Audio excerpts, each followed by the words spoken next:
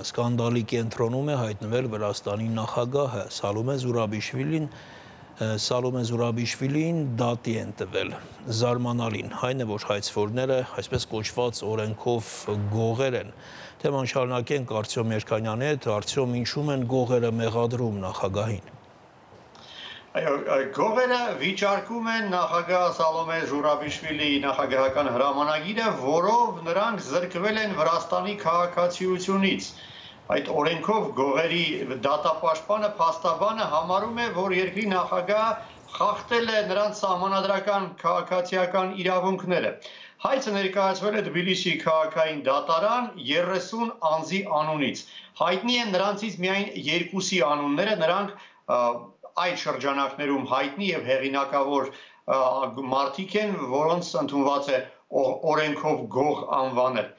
Փաստաբանը նշում է, որ զրկելով այդ անձանց Վրաստանի քաղաքացիությունից երկրի ղեկավարը զրկել է նաեւ մի շարք քաղաքացիական այն իրավունքներից, որոնք ամրագրված են Մարդու իրավունքների Եվրոպական կոնվենցիայում, մասնավորապես ազատ տեղաշարժվելու իրավունքից։ Քանի որ արդյունքում նրանք դառնում են առանց քաղաքացիության անձ, այսինքն ապատրիդ, եւ չեն կարող օգտվել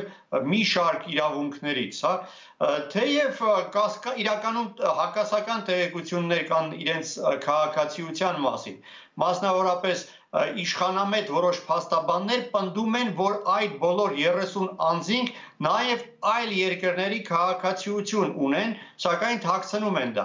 Վրացական օրենքների համաձայն, եթե Վրաստանի քաղաքացին ձեռք է բերում այլ երկրի քաղաքացիություն, նա մեխանիկորեն զրկվում է Վրաստանի քաղաքացիությունից, եթե այլ որոշում չի կայացրել Վրաստանի նախագահը կամ այլ պատկանատյաններ։ Այսինքն այս դեպքում օրենքի հակասություն չպետք է որ լինի։ Բայց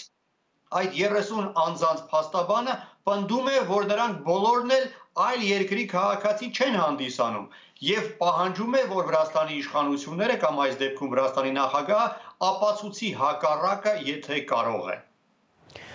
Արտյոմ նպատակը ո՞րն է զրկել այս մարդկանց քաղաքացիությունից։ Իրականում Վրաստանի այդ գլխացավանքներից մեկը այն է, որ եվրոպական երկրներում, որտեղ ապրում են այդ օրենքով գողերը եւ որտեղ աշխատում են նրանք, այսպես ասած, հաճախ իրենց ձերբակալում են եւ արտաքսում են հայրենիք։ Եվ այդպիսով Վրաստանը փորձում է ազատել իրեն այդ գլխացավանքից, այդ գլխացավանքը փոխանցելով եվրոպական երկրներին։ Եվ ինչքան գիտեմ օրենքը պահանջում է կամ պետք է պահանջի քրեորեն հետապնդել օրենքով գողերին եւ ոչ թե զրկել նրանց հայրենիք վերադառնալու իրավունքից։ Իսկապես Վրաստան այն ոչ շատ երկրներից մեկն է, որի քրեական օրենսգրքում կա մի հոդված, որը քրեորեն հետապնդում է մարդկանց, եթե նրանք իրենց ճանաչում են օրենքով գող եւ այդ գողական հանրության մաս, այդ 233 հոդվածը 7 տարվա ազատազրկման է դատապարտում անձին, եթե նա բավական է բանավոր հայտարարի, որ իսկապես համարում է, հաստատում է, որ նա օրենքով գող է դասվել համապատասխան իրենց այդ շրջանակներում ընդունված կարգով։ Սաակաշվիլի օրոք է այդ օրենքը ընդունվել։ Իդեպ Հայաստանում դրան նման օրենք է ընդունվել եւ նաեւ եվրոպական դատական ատյանները հաստատել են, որ այդ օրենքը չի հակասում մարդու իրավունքների Եվրոպական կոնվենցիան։ 2014 թվականին վրացի օրենքով գողերից մեկը վիճարկել էր եւ դիմել էր Ստրասբուրգի դատարան, սակայն մարդու իրավունքների Եվրոպական դատարանը հաստատել էր, որ այստեղ ոչ մի հակասություն չկա։ Բայց խնդիրն այն է, որ Վրաստանի իշխանությունները հաճախ աչք են փակում այդ օրենքի առկայությանը եւ թույլ են տալիս այդ օրենքով գողերին ազատ տեղաշարժվել Վրաստանի տարածքում։ Ահա այդպես եղավ իր շրջանակներում հեղինակություն ունեցող Դավիթ Գերլիանիի հետ, որը Ուկրաինայից տեղափոխվեց Վրաստան եւ իրավապահները իմանալով այդ մասին նրան չձերբակալեցին եւ կալանավորեցին միայն այն բանից հետո, երբ նա փորձեց անցնել Վրաստանից եւ տեղափոխվել Հայաստան։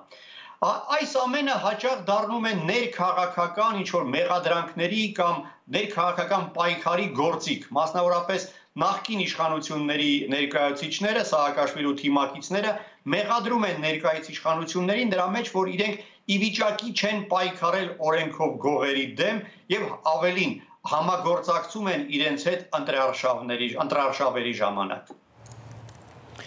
Շնորհակալություն Արտյոմ։